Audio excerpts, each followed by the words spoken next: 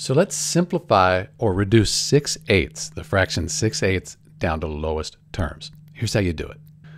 So we need to find a factor that goes into both 6 and 8 evenly, and we're looking for a whole number. But since they're both even, let's just divide both of them by 2. So 6 divided by 2, that's 3. 3 times 2 is 6. 8 divided by 2 is 4. And we end up with 6/8 equals 3/4. And we can't simplify or reduce this any further, so it's in lowest terms. So when you simplify the fraction or you reduce the fraction 6/8 down to lowest terms, you get 3/4. And these are equivalent. If you divide 3 by 4 or 6 by 8, you get 0.75 for both of them. They have the same value, they're just written differently. We say they're equivalent fractions. This is Dr. B simplifying or reducing 6/8 down to lowest terms. The answer? 3/4. Thanks for watching.